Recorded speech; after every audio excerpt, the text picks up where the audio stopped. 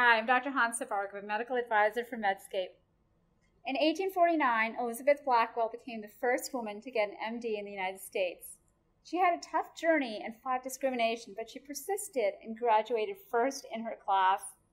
Fast forward to now, and 46% of graduates from medical school are women. We've come a long way, and this matters because we bring a broader perspective to the table. We're at a crossroads today in medicine with many upcoming changes. Women need to be a part of those changes.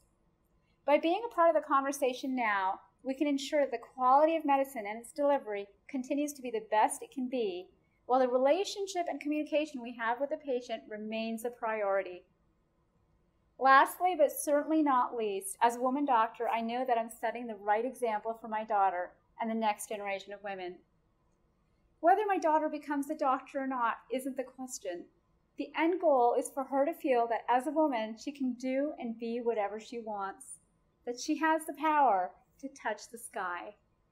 So for my daughter, my patients, and the future generations of women, and myself, I am proud and honored to be a woman physician.